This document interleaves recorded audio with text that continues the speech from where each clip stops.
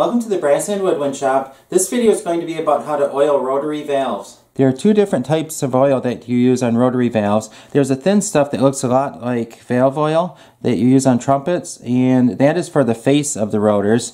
And the other is, I use key oil, but you can use any type of thick rotor oil, and this is for the spindles of the rotor. And this type of oil will have a needle on it so that you can get into the small areas of the rotors. The thicker oil goes in the small crack between the rotor arm and the rotor. The way you do that is put the needle in between those two places and squeeze out a few drops of oil. And then when you're done, work the valve a little bit to disperse the oil.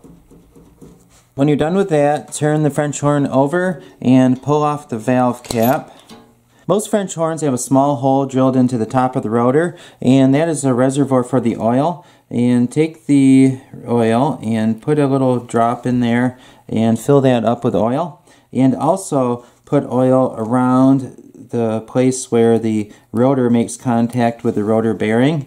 And then work it back and forth, and that will work the oil into there.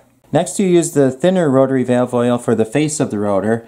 What you do is you pull out the tuning slides and hold the French horn upright and drop a few drops down the side tube. And if you have a double horn, do both of the side tubes, or at least one on the top and one on the bottom. And then work it back and forth, and that will disperse the oil on the face of the valve. Please subscribe for more band instrument repair videos.